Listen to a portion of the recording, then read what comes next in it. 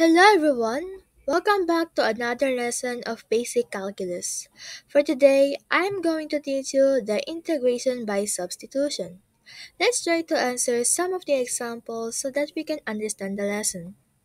For number 1, the integral of 3x minus 5 over the square root of x minus 9 dx. In this situation, ang gagamitin natin na representative as u is yung nasa loob ng radical sign. So let u be equal to x minus 9. After that, we need to differentiate both sides. So we will find the derivatives of u and x minus 9, which the answer is 1. But we won't write number 1. Instead, we will write it as du over dx. Next, let's substitute it back into the equation. The integral of negative 5 plus 3 times the quantity of 9 plus u over square root of u du. Using the distributive property on 3 times the quantity of 9 plus u, the equation will be the integral of negative 5 plus 27 plus 3u over square root of u du. Then combine the same terms, so negative 5 plus 27, it will be 2. Then convert the square root into an exponential term. So it will be 22 plus 3u over u raised to 1 half du. After that, split the fraction into the sum of multiple fractions. So magiging ganito yung itsura niya. Tapos, ilipat natin yung u raised to 1 half to the numerator. Magiging 3u raised to negative 1 half plus 1 du.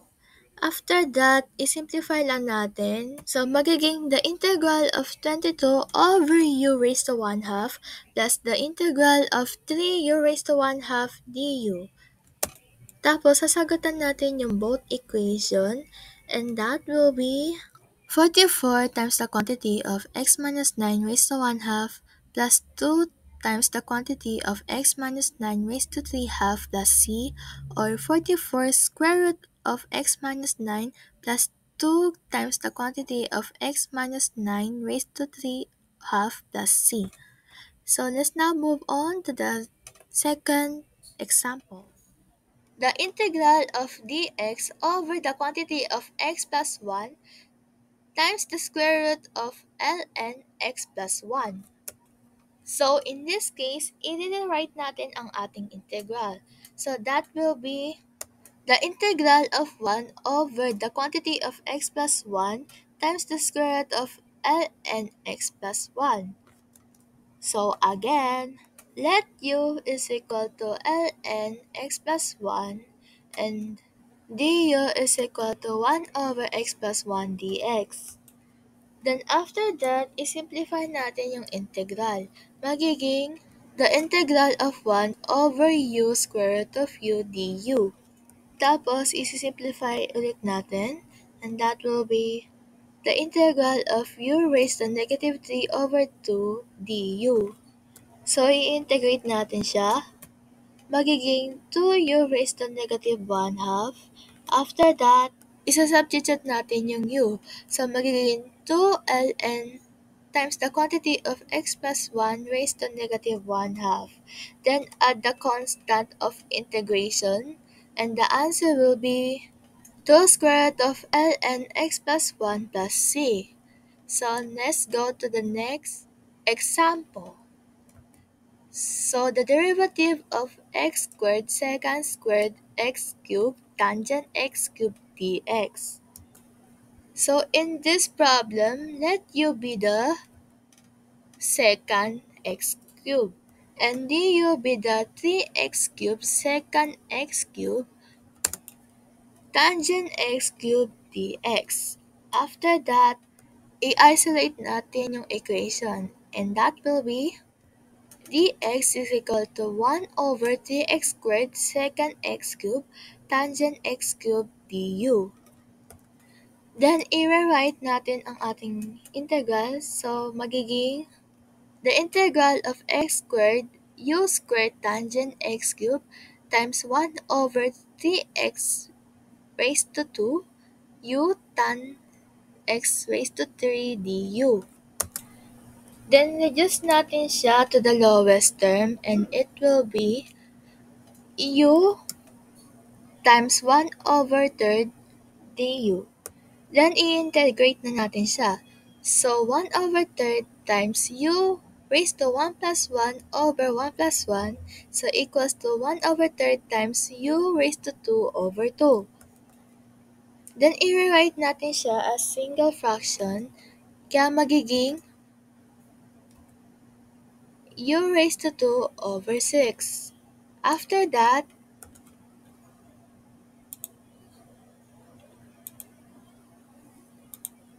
isa-substitute natin yung u. So, ang magiging sagot niya ay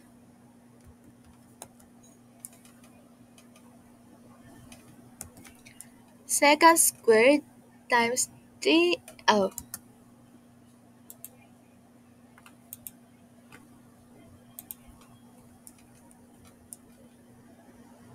second squared x cubed over 6 plus c, or 1 over 6 second squared 3. Bruh! Hula-hula na lang script, girl. Matapos na. Tangina.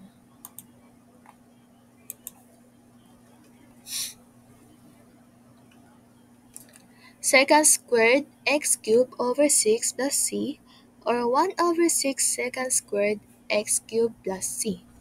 So, for example, the integral of second squared x over tangent x ln tan x.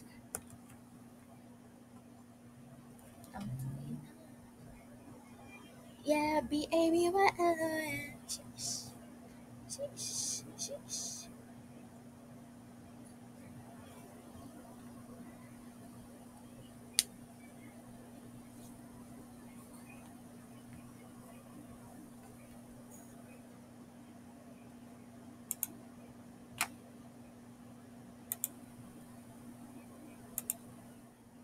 U raised to 2 over 6. After that, isa-substitute natin yung u. So, ang magiging sagot niya ay second squared x cubed over 6 plus c, or 1 over 6 second squared x cubed plus c. So, for example, the integral of second squared x over tangent x ln tan x.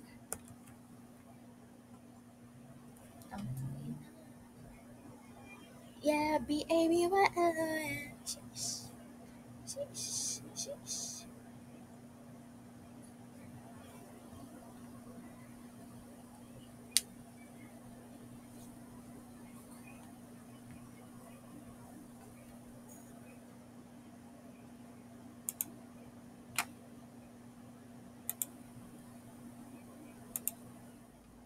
The integral of second squared x over tangent x ln tan x. Then again, let u be the tan x. Then differentiate both sides, so magiging the integral of second squared x over tan x times in tan x dx. Then i-isolate natin ang dx, so magiging dx is equal to 1 over second squared x du. Tapos, isa-substitute ulit natin siya sa equation natin. Second squared x over u times ln u times 1 over second squared x du. Then, in the lowest term pa natin siya, and that will be 1 over u times ln u du. And then, evaluate na natin siya. And the answer will be ln absolute ln tan x plus c. So let's now go to the last example. The integral of e raised to 5x tangent e raised to 5x dx. So let u the e raised to 5x, and du is equal to 5 e raised to 5x dx. And then i-isolate natin ang dx, and that will be dx is equal to 1 over 5 e raised to 5x du. Then, substitute ulit natin siya sa equation natin. So, integral u tan u times 1 over 5u du. Then may lowest term pa ang expression na ito. So, magiging the integral of tan u times 1 over 5 du. Then, multiply both expression. So, integral of tan u over 5 du. After nyan, i-evaluate na natin siya.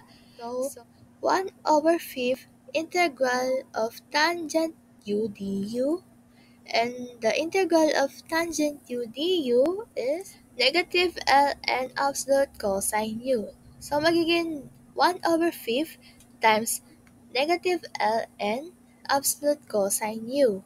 So, after that, i-multiply natin siya. So, magiging negative ln absolute cosine u over 5. Then, last step is substitute natin siya. So, ang magiging sagot niya ay negative ln negative cosine e raised to 5x over 5 plus c. And that is all for the integration by substitution. Thank you very much for watching, and I hope you learned something.